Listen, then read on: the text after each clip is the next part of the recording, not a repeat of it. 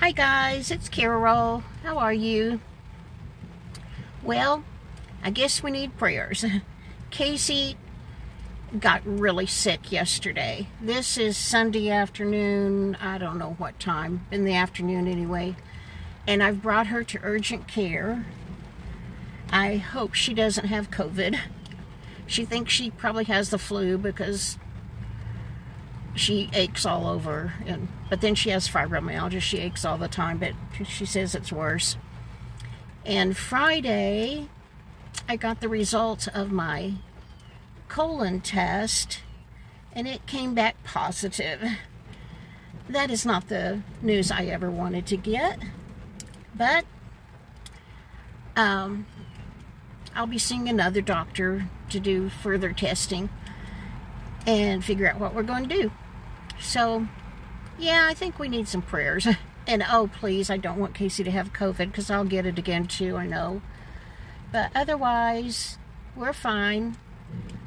Other than that, my old boss used to say, when somebody had some bad news like that, he would say, well, other than that, Mrs. Lincoln, how did you like the play?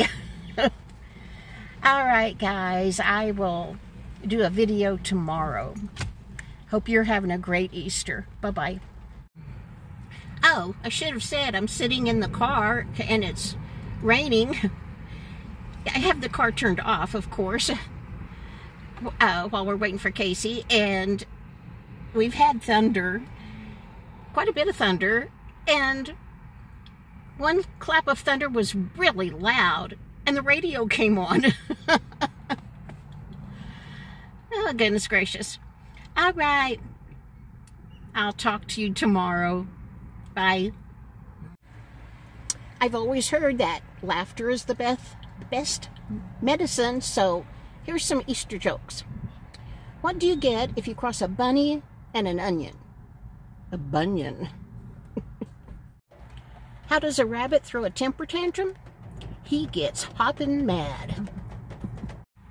What do you call two best friends on Easter? Two peeps in a pod.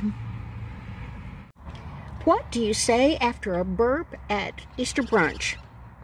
Excuse me. A father was trying to teach his son how to drive on Easter. Suddenly, a rabbit jumped right out in the middle of the road. The son slammed on the brakes and said, I almost ruined Easter. I almost ran over the Easter bunny. And the father said, son, it's okay. You missed it by a hair. What would you call a line of bunnies hopping backwards? A receding hairline.